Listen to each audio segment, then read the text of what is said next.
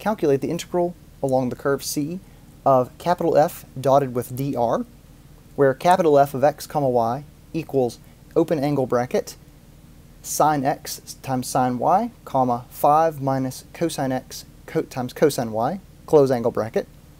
And C is a semicircle with starting point 0, comma pi and end point 0, comma negative pi. First, let's find a potential function by taking the antiderivative with respect to x and y for each of these components.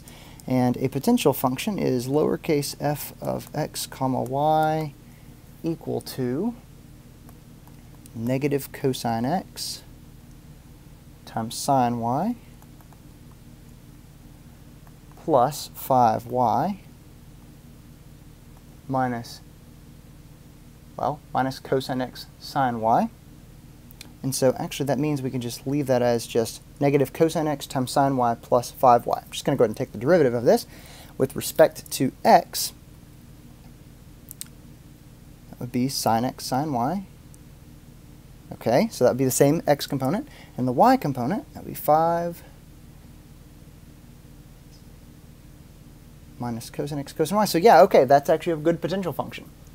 So let's go ahead and find this integral, and we already know the endpoints. So this integral along the curve C of capital F dotted with dr by the fundamental theorem of line integrals. This will be equal to the integral, well, it'll be equal to lowercase f evaluated at 0, comma negative pi minus f evaluated at 0, comma pi.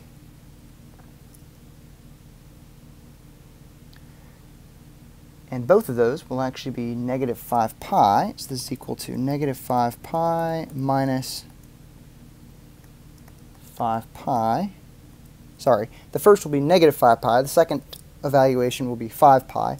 So subtracting those two will be negative 10 pi.